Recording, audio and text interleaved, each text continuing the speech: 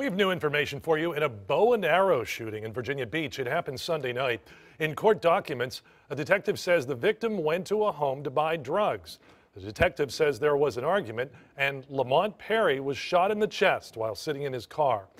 The detective says a juvenile at the home says his stepfather was in front of the home with a bow and arrow. The juvenile did not witness the shooting.